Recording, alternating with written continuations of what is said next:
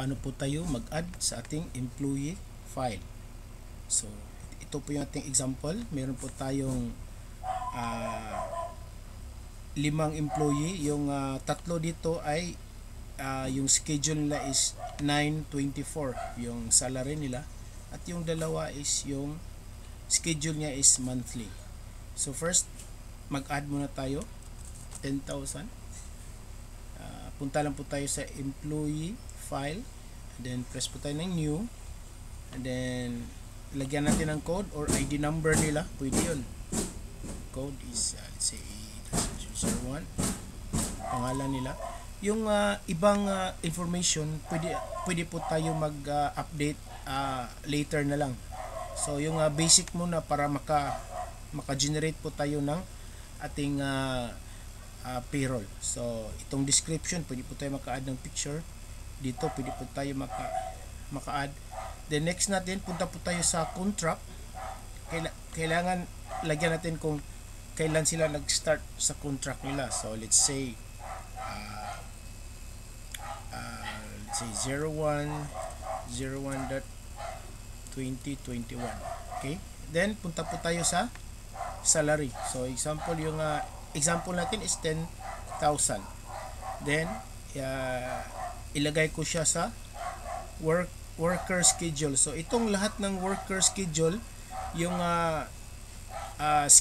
schedule niya is 9/24. So ito po yung worker schedule.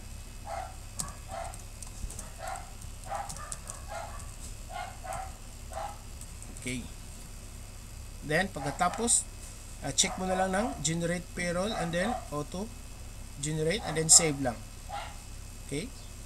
Then yung next, punta po tayo, balik po tayo sa main, then click po tayo ng new, and then next next employee is si Mary. So let's say E-002 Mary. Punta po tayo sa contract. Yung contract start natin, example 01.02.2021, and then punta po tayo sa salary. Then yung group niya sa salary schedule is worker schedule. Let's say 15,000, then generate and auto calculate, and then save lang. Next, punta po tayo sa main, then click po tayo ng new. Let's say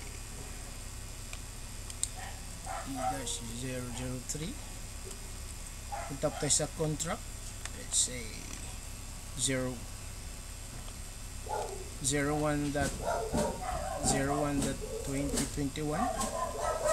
Then salary natin, punta po tayo sa worker schedule. Salary niya is 13,500. Say 13,500. Then generate payroll, generate, save. Then next, balik sa main. Yun lang po ang pag-add sa ating mga, click po tayo ng new, then E-004 name, then contract niya, kailan siya nag-start, let's say 01.02.2021, and then salary niya, punta po tayo sa salary. Then ano na siya, management schedule po to siya, monthly yung ano niya, yung salary schedule monthly. So ilagay natin siya sa management schedule. So yung salary niya is 19,000. Example lang po ito. And then click lang ng payroll. Okay, and then save. Next, punta po tayo sa main. Then itong last natin, 3. Then new. So it's A-005 to, and then yung contract niya, pareho lang sa lahat, 2021. Salary niya is management siya, monthly. Let's say